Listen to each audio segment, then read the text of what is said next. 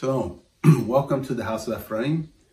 Today we're going to be reading through the 23rd chapter of the first scroll of Samuel. And if you've been watching these this series in order, then you would have read listened to the rabbit trails / tangent video.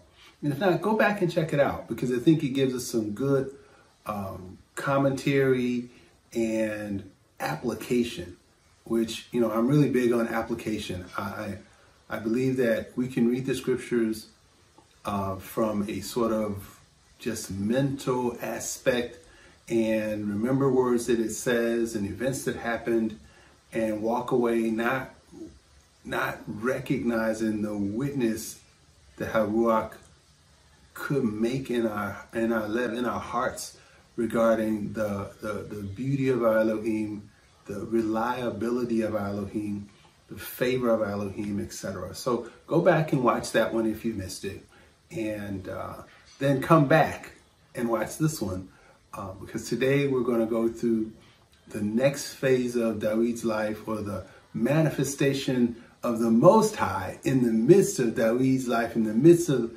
Yisra'el, in the midst of Yehuda, etc., etc.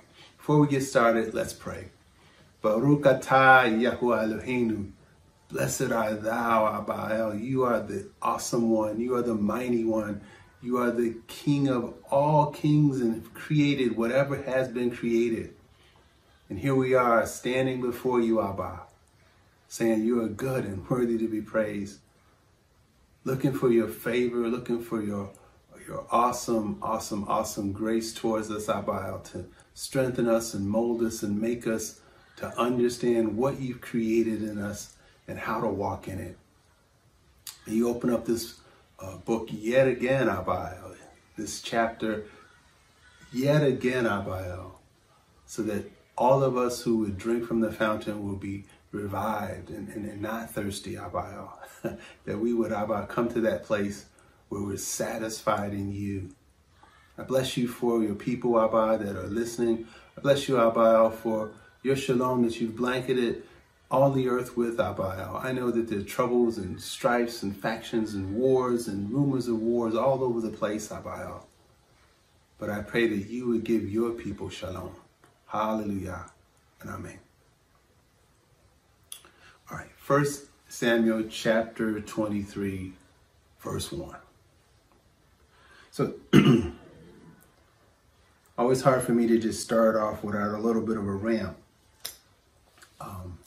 Remember last chapter, Doeg the Edomite kills all the priests, and just kind of breaks my heart.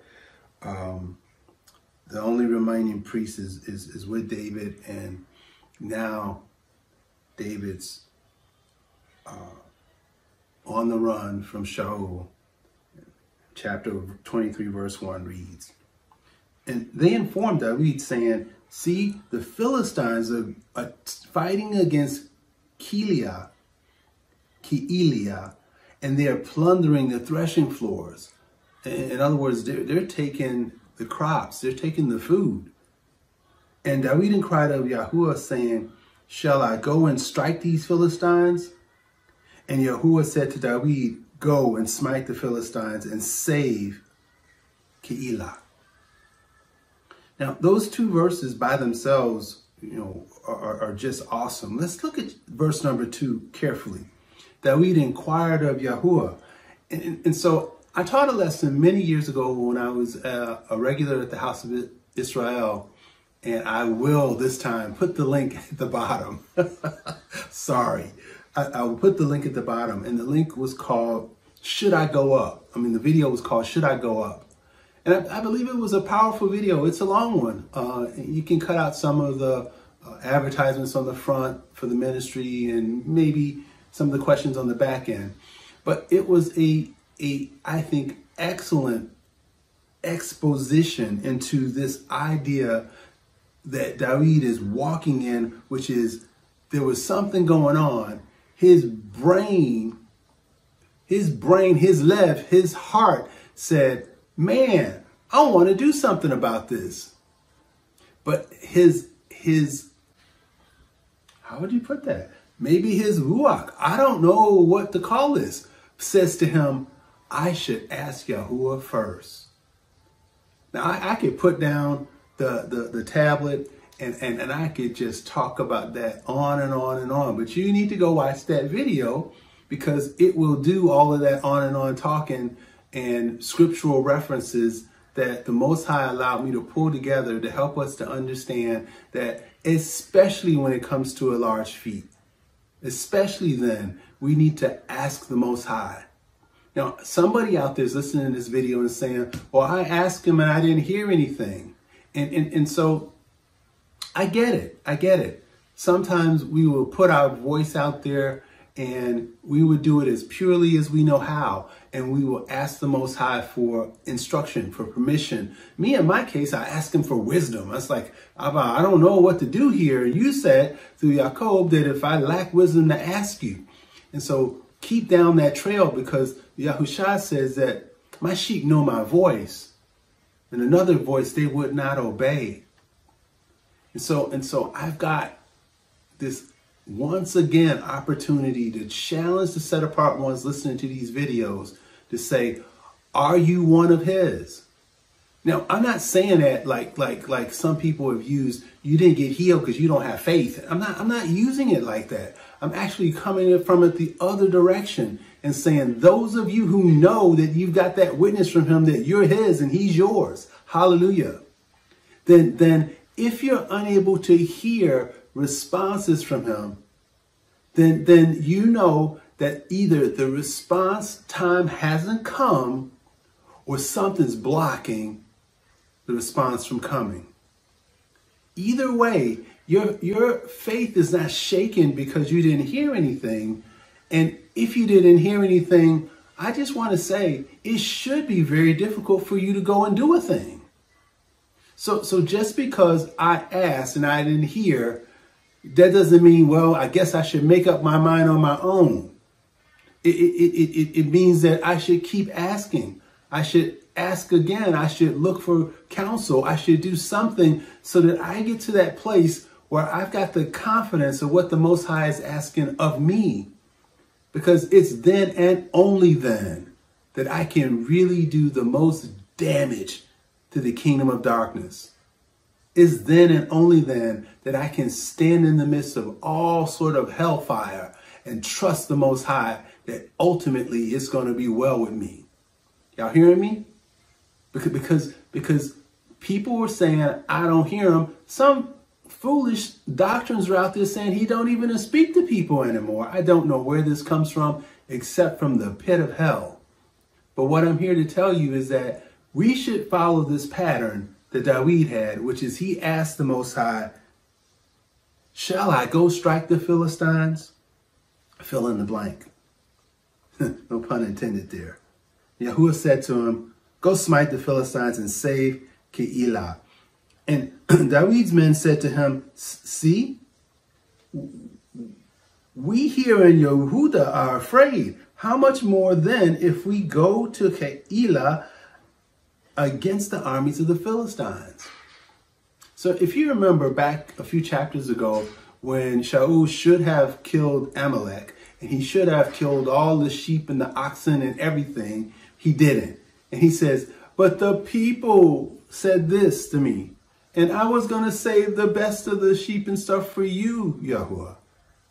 When he said, but the point I want to focus on is he said, the people said, you cannot have good leadership that's listening to what the people said more than what Yahuwah said.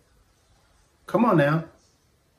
There's no way I want to follow anyone whose first priority is not, I don't want to get those knots and mixed up. If their first priority is not following Yahuwah, then I don't want to be following them. Amen? All right, so the people were upset. They're like, oh boy, now we've got trouble here in Yehuda. It's bad enough for us now. Now you want to go up against the Philistines? And so what Dawid did is he went back to the Most High. He said, Dawid inquired of Yahuwah once again. And Yahuwah answered, and said, arise, go down to Keilah, for I am giving the Philistines into your hand. So now he's got a double portion of a confirmation before the Most High. And Dawid, I mean, I could only see him. Like at this point, he is all but invincible because he knows that the Most High is going with him. All right. Sometimes, you know, you see men, you see women who speak from presumption. And they know they're going to do a thing. I know I'm going to do such and such. I know this is going to happen for me. And they got all these things to say. Remember, on the Brit Hadashah, it goes something like this, you know, that we shouldn't be even saying that we're going to go somewhere the next week or next year or something and trade, but we should be saying, if Yahuwah wills. And while that might seem extreme to some people, it doesn't seem so extreme to Dawid, because he's asked him twice. And so in verse 5, Dawid and his men went to Keilah and fought with the Philistines, and he led away their livestock and struck them a great smiting. Thus Dawid saved the inhabitants of Keilah. So when the Most High says a thing is, it's going to be. And so he just walked that thing out, just like I want to encourage me and you to walk out those things the Most High has told us, and to walk them out with confidence, not fear and trepidation, not wondering if it's going to be okay, not even superstition like, you know, oh, I better make sure this is that and this is that and this is that. What you meant to make sure is that you're following the will, the instruction, the clarity that the Most High will give you. So he took their livestock and rescued the inhabitants of Keilah. And it came to be when Abiathar, son of Ahimelech, fled to Dawid in Keilah, that he went down with a shoulder garment in his hand. And for those who don't know, the shoulder garment is the thing that went upon the priest's shoulder and had the koshen on it, or the 12 tribes of Israel. And it was specifically used. It was a part of the clothing, garment, costume, however you want to put it, of the Levites. I didn't say that right. Of the Cohen, which of course were Levites, but the priests. So he comes down with the shoulder garment in his hand, and Sha'ul was informed that Dawid had gone to Keilah, and Sha'ul said, Elohim is estranged him to my hand, and he has shut himself in by entering a town that has gates and bars. And Sha'ul summoned all the people to battle and to go down to Keilah to besiege Dawid and his men. And so, hold up. Did Sha'ul pray 2 times? Did he pray 1 time? It's not apparent here he prayed at all. But what he said was that Elohim has estranged him into my hand, for he has shut himself in by entering a town that has gates and bars. So that's how people throw the Most High in it. That's how they say the Most High has done a thing when he ain't done a thing. That's how presumption kicks in. And I need the contrast to be crystal clear here. Dawid went to battle because he heard the Most High twice. Sha'ul's going to get Dawid because the circumstances look like it was. Now, I'm not telling you that there's not a place for sight, but I'm telling you that Haruach, the word of Yahuwah, that faith in the Most High overrides circumstance every single time. And so David knew that Sha'ul was plotting evil against him and said to Abiathar, the priest, bring the shoulder garment here. And so I'm struggling here. Okay, 10. I don't know if I want to read 10 or talk. All right, I'm going to read 10 and I'll talk. And Dawid said, O Yahuwah, Elohim of Yisra'el, your servant has heard for certain that Sha'ul seeks to come to Keilah to destroy the city for my sake. Are the landowners of Keilah going to surrender me into his hand? And Sha'ul coming down? Is Sha'ul coming down as your servant has heard. Oh, Yahuwah, Elohim of Yisra'el, I pray, let your servant know. And Yahuwah said, he's coming down. So here we have Dawid praying yet again, asking for direction. You know, sometimes you don't get direction because you don't ask for it. Sometimes you're not used to hearing direction. You can't interpret and discern direction because you got to start low and build up. The Most High is able to discipline us. I mean, train us. This is what I mean when I say discipline. Train us to hear his voice better. Train us to operate in obedience better, and etc. But you got to start somewhere.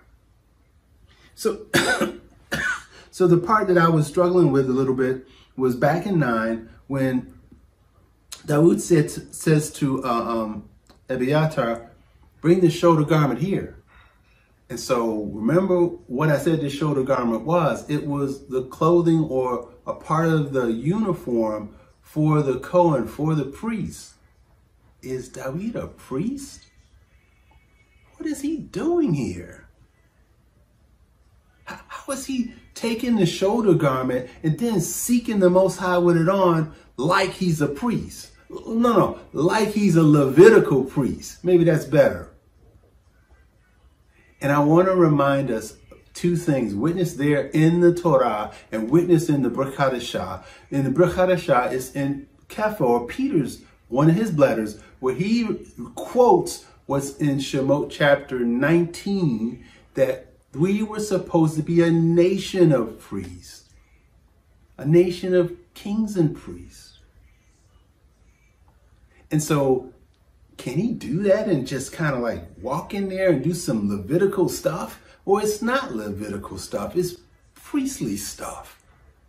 And clearly, Dawid was after the order of Melchizedek, or the Melchizedek, if you prefer. And so he's walking in this authority that's like unto the authority that Yahushua HaMashiach is walking in after the order of Melchizedek.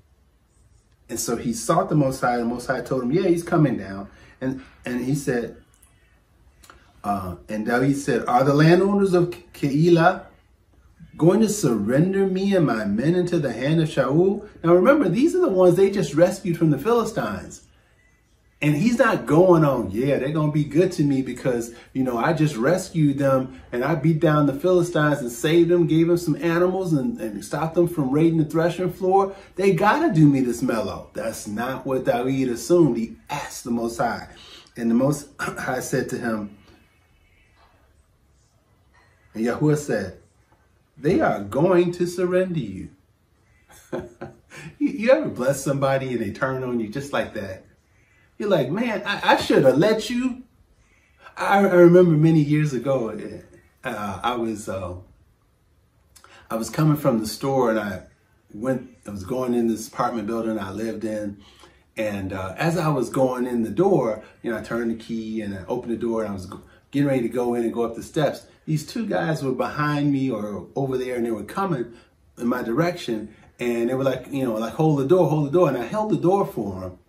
And I walked in and I got up the first flight of steps. I got up the second flight of steps. And all of a sudden, one ran in front of me and one was behind me with a knife. Give me your money.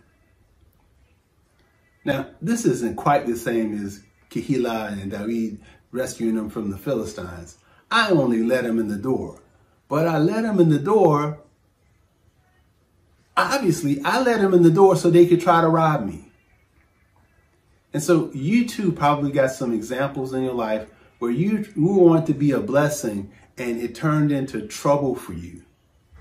It turned into something that you feel like, if I only had not.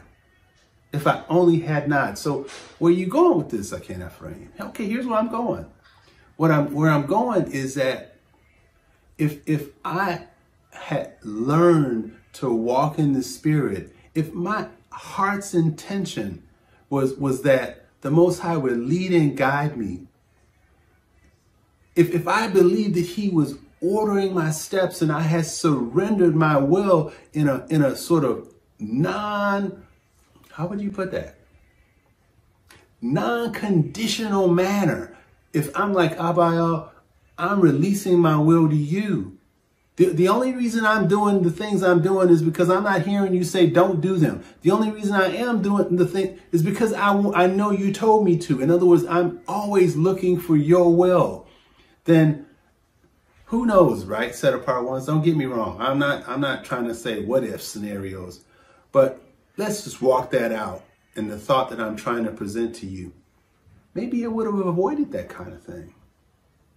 So Dawid asked the question. The Most High says to him, yeah, they're gonna turn you over and not even give it a second thought. Verse 13 says, and Dawid and his men, about 600, arose and left Keilah and went wherever they could. And Sha'ul was informed that Dawid escaped from Keilah, and he ceased to go out.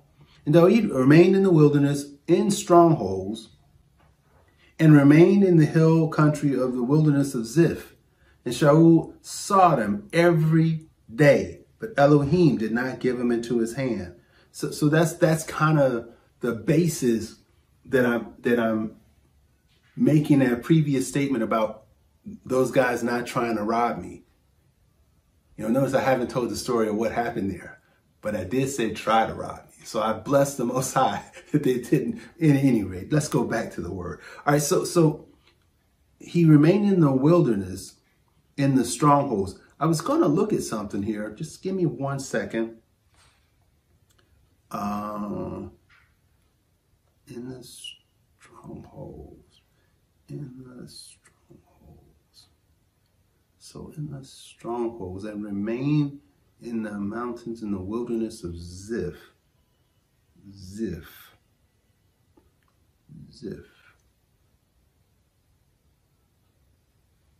Yeah. So I don't think that was what I was thinking it was. So let's just go back to the text. He remained in the hill country, in the wilderness of Ziph, and Sha'ul sought him every day. Every day the devil was after him. Every day the devil might be after you. But Elohim did not give him into his hand. And Dawid saw that Sha'ul had come out to seek his life while Dawid was in the wilderness of Ziph at Horesh. And I think Horesh is the word that I was actually looking to look up. And I think that word means, let's just double check it. Let's just fact check Ephraim before he goes over there.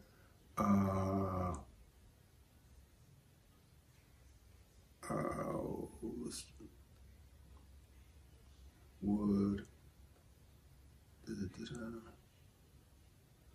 Oh, right. Okay, so that must be a Horesh, wood, in the woods.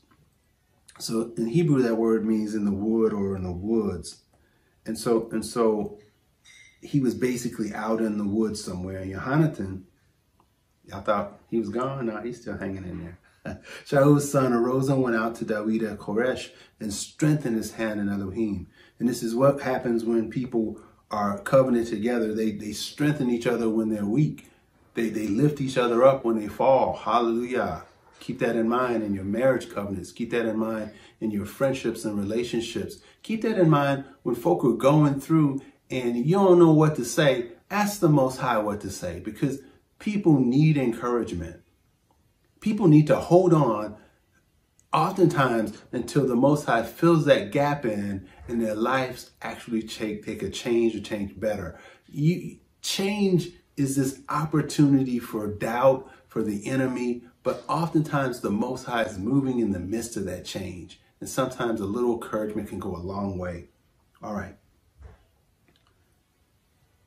And he said to him, do not fear, for the hand of Sha'ul, my father, is not going to find you, and you are to reign over Yisra'el, and I am to be next to you. Even my father Sha'ul knows that. Hold the phone. Remember, I've been talking about the hints that everybody knew he was going to be king. Well, you know, if there was any doubt left from the chapters we already read, it seems as though Yehonatan just dispelled those doubts by saying, you're going to be the king, you're going to reign, and I'm going to be next to you. And they made a covenant before Yahuwah, and Dawid remained in Horesh while Yehonatan went to his own house. And the Ziphites came up to Sha'ul at Geba, saying, is Dawid not hiding with us in the stronghold Horesh, in the hills of Hakilah? which is on the south of the wasteland? And now, O sovereign, by all the desire of your being, come down, and our part is to surrender him into the sovereign's hand. And the Sha'ul said, blessed are you of Yahuwah, for you have sympathy with me. I don't know what the Ziphites had against Yahusha. I'm sorry. I don't know what, see how my brain is connecting Dawid to Yahusha. So let me back that up and say it correctly. I don't know what the Ziphites had against Dawid. But they've sided with Sha'ul, and they're happy to spy out Dawid and to hand him over.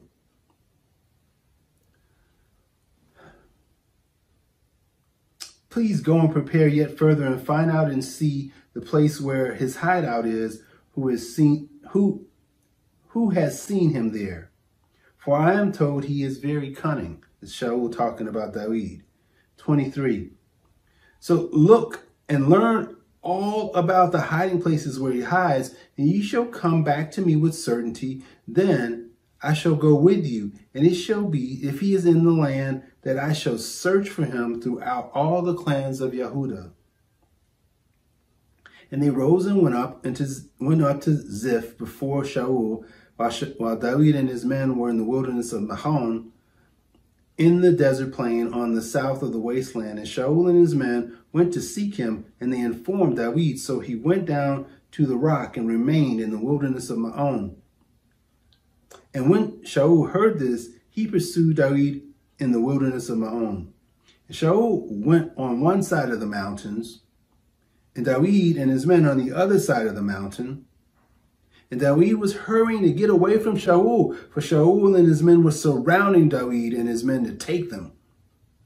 Then the messenger came to Sha'ul, saying, hurry and come, for the Philistines have invaded the land. Hurry, hurry and come. He could see Dawid over there maybe, He could see his men, and they were closing in on him. And it was all but definite that they were going to get him. We're going to get him, and we're going to finally kill that Dawid, and we're going to put him down, and it's over for him.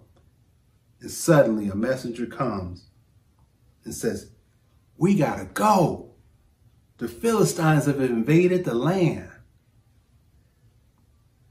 And although Sha'ul had an evil spirit on him, he wasn't all crazy yet. And it was more important to him to go and rescue Yisra'el than it was for him to catch Dawid.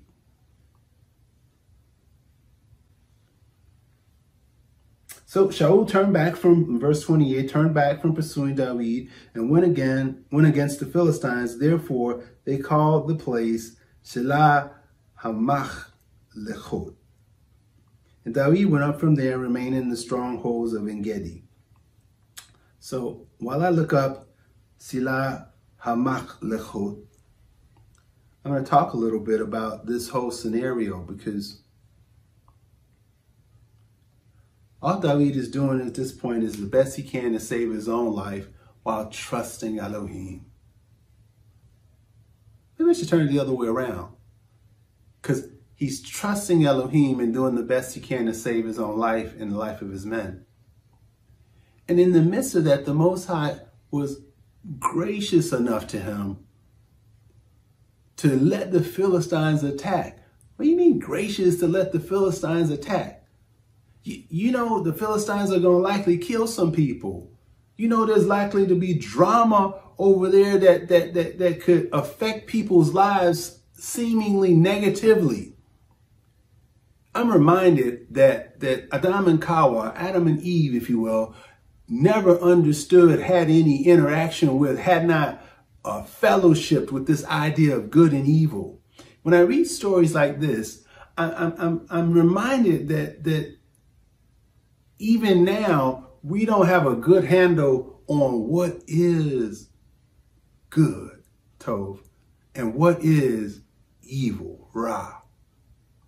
We think that evil and good is based upon what impact it has to me personally. And if that were the case, then everybody or many bodies would receive a lot of evil so that I could get good. And that would be okay in our selfish minds. And Dawid, I don't think, wished anything evil on Yisra'el. I don't think he was thinking selfishly like that. Of course he wanted to live, but everything the Most High made wants to live. Nothing that he made is like saying, oh, I just want to die if it's got a sound mind. That's the devil's work. All right, I've kind of tangented out a little bit. Let me pull it back in. And so where I'm trying to go here is that the Most High, in his own wisdom, in his own righteous wisdom, allowed the Philistines to attack so that Dawid would get away. See, Seba and Sheba he's given as a ransom for Israel. See, you and I, we've got a favor that sometimes we don't recognize, that the Most High has blessed us, sometimes at the expense of others. But wait a minute. That means that sometimes he might bless somebody else at the expense of us. In other words, we might bear the burden of their blessing, or they might bear the burden of our blessing. I don't know if that's okay with you all, but I want you to marinate on it, because each one of us is in some kind of relationship with somebody else, prayerfully somebody in the kingdom. Definitely probably other people outside the kingdom. But this interaction of, blessings and bearing the blessings for others, submitting, suffering so someone else can have, this is a concept that's throughout the scriptures. And wouldn't you know it, it's something that the Messiah, even Yahusha, knew very well. Kepha went as far as to say that we were immersed into his sufferings. Meaning that sometimes you're going to have to submit to something in order for somebody else to be blessed. You're going to have to come out of that childish mentality that says it's all about me. And you have to get to that place where it's the will of Elohim that's important.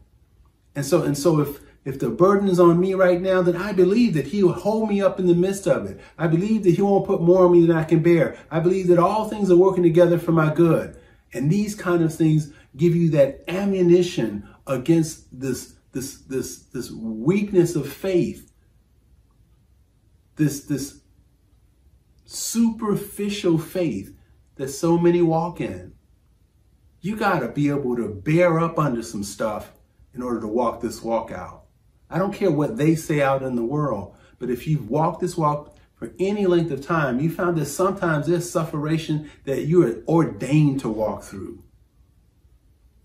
So strengthen up in Mashiach. Bless the Most High.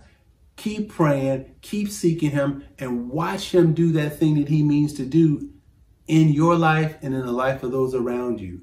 But oftentimes, somebody's got to make a sacrifice. All right. So in the meantime, I'm looking up Shila Hamalech. That looks different than the King James, boy. Hamal Lechot.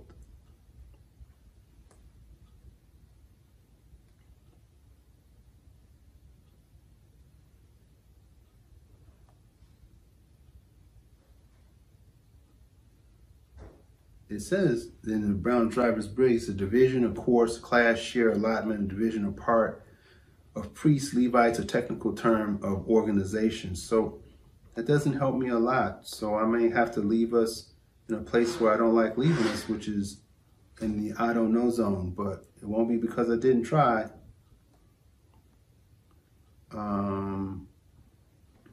Yeah, I have to look at that a little bit more.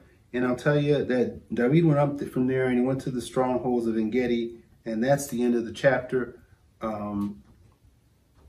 Blessed be the Most High, because he's opened up his understanding to us, and praise be the Most High, because he's helped us to understand how principles operating here in plain sight have an underpinning in the spirit that are eternal, that are working even now in our lives.